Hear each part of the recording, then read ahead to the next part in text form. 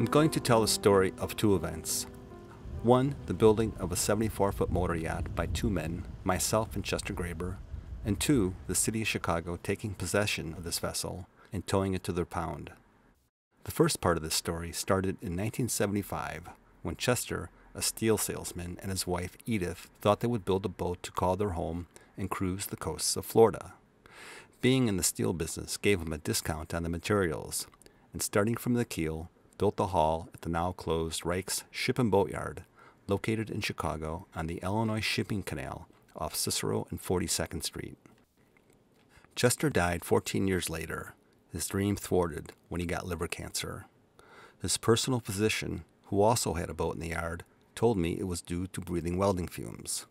When I went to Florida to buy the engines, I talked to a marine engineer on how this hull I bought had been built with 11-inch wide, 10-foot long steel plating, instead of using larger sheets, and he said he couldn't believe it. All that welding would have been an insurmountable amount of work, and Chester welded these plates 100% on both sides. Anything larger would have been too heavy to handle. I know, because when I added the 9 feet to the back, I did it the same way.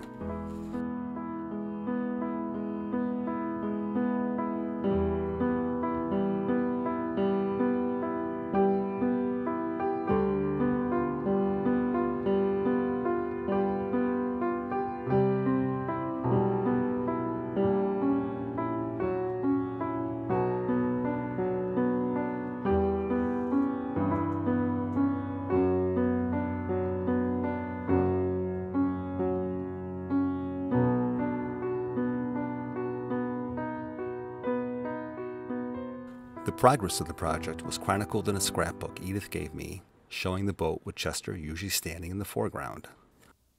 The earliest of these pictures shows Chester, a virile, proud, and determined-looking man in his mid-40s with black hair.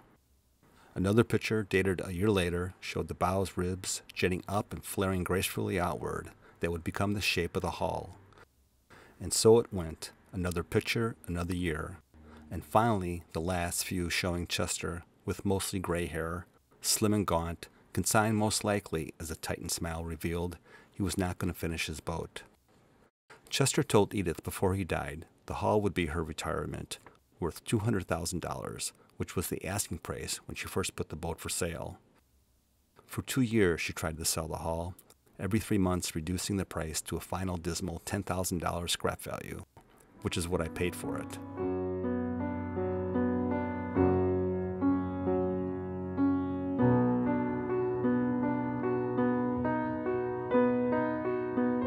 I bought the boat one day before the boatyard was going to take possession of it for the $6,000 Edith owed in back rent and have it cut up and scrapped. I remember the ad reading, 65-foot beautiful motor yacht, 3 cabins, crew quarters, must see, $10,000. She told me how grateful she was someone bought it, that her husband's dream would live on, and how desperately she needed the $4,000.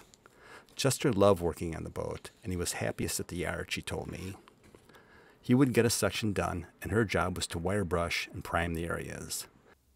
They were going to name the boat Venture, because it was such an adventure for them.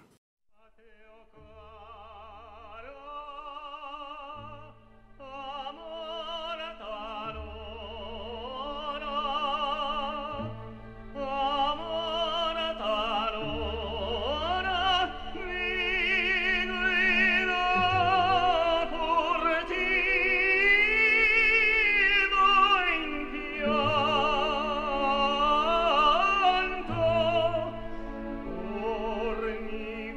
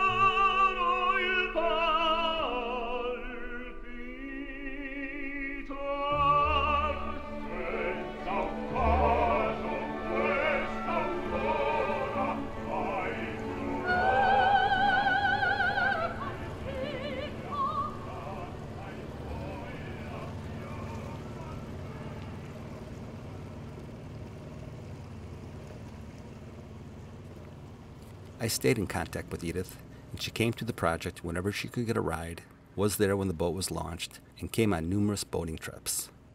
One night we were cruising down the Chicago River, and Edith accepted my offer to steer for a while. Only momentarily distracted, I looked up, and we were heading straight for the seawall. Edith crashing this boat would have been the ultimate irony.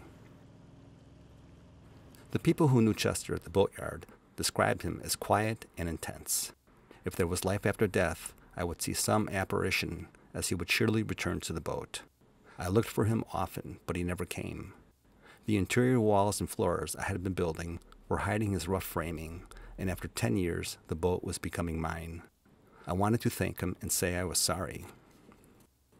Chester and Edith were a couple who for 14 years had sacrificed. For Chester, his industry and hard work. For Edith, the missed opportunity for a normal life.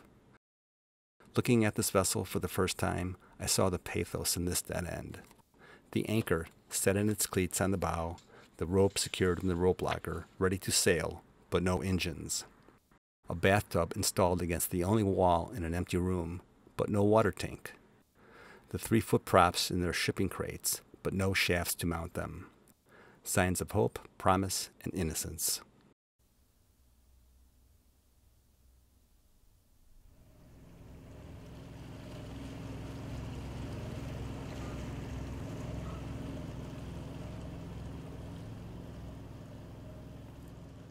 I owned a 1959 30-foot wooden Richardson, whose old-style built-in side table and benches made it cramped and uncomfortable to be in.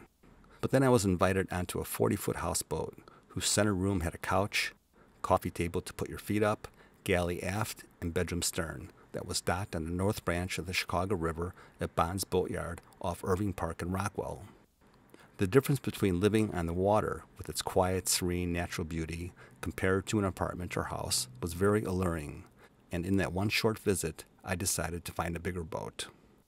When I was younger, and the Cubs announcer stated outfielder David Keeman lived on a boat, I instantly thought weirdo.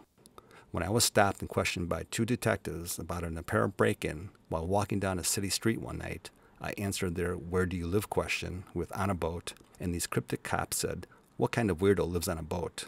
And after living on a boat on and off for 15 years, can tell you it's not weird. It's desirable. I was 36 years old when I answered Edith's beautiful motor yacht for $10,000 ad and was stunned by what I saw pulling into the boatyard. It was gigantic. Boats always look so much bigger out of the water. 20 foot tall, 65 feet long, and 18 feet wide.